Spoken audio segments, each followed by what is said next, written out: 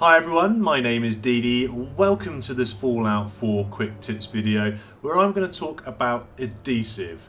Now adhesive is something that you use to create better weapons and better armour. The frustrating thing with Fallout 4 is there's not much adhesive out there to pick up. Yes, there's some duct tape, yes there's some wonder glue, but I always find that I haven't got enough to do all the crafting of my weapons and armour that I want. However, I've discovered something that's going to change that. But before I go into the video, if you guys find this helpful, please hit the like button. I would really appreciate the support. Equally, if you've got any feedback or suggestions, leave them in the comments below and I'll definitely respond to you. So, let's talk about how we can get a steady supply as an adhesive for our character. You'll notice that I'm obviously stood next to the cooking station. So, let me jump in there and show you what I'm talking about. Some of you probably noticed I first looked at this and went, vegetable starch, what is that? I'm not interested, and totally bypassed it without realising that, as it says in the bottom left hand corner, it gives you adhesive 5. Yes, you create vegetable starch, you will have 5 adhesive with which to make your armour and weapons. That's insane. What about the things that it needs to create it? Corn, mut fruit, purified waters and potatoes. Most of those are really simple things to get. The corn, the mut fruit and the potatoes, the tattos, you just grow those, you just need to plant them and off you go. They will feed your settlers and also you can go around and collect them easy peasy. So I've just created one, and if you look in your inventory, and I'll show you exactly what it looks like just so you know where it's located. Up he gets.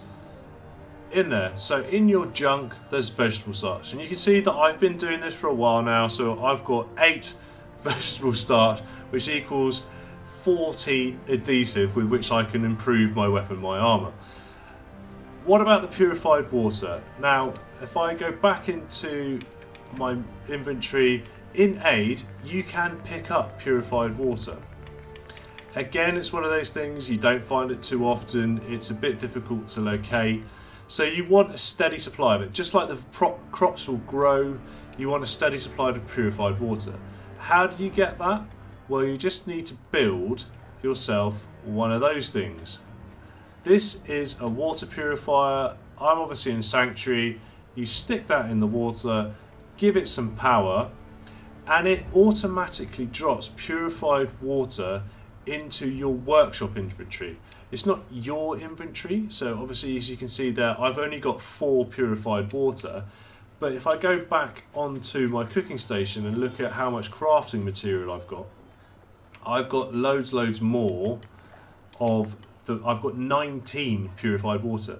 So it happens automatically, it's a regular supply. I'm not sure how often it updates, but I always seem to have about 19 no matter how much crafting I do. So I think maybe every day it drops a couple in, something like that. So you're going to have that constant supply, and I'd fully recommend that you actually go and plant some crops, plant some mut fruit, some potatoes and some corn right here, that you can just come along, harvest those all up, come up to your crafting station and create your adhesive. It's literally that simple.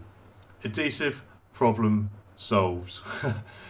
So as I said guys, if you find that useful, please hit the like button. If you haven't already, you should subscribe because there's loads more Fallout 4 tips on my channel.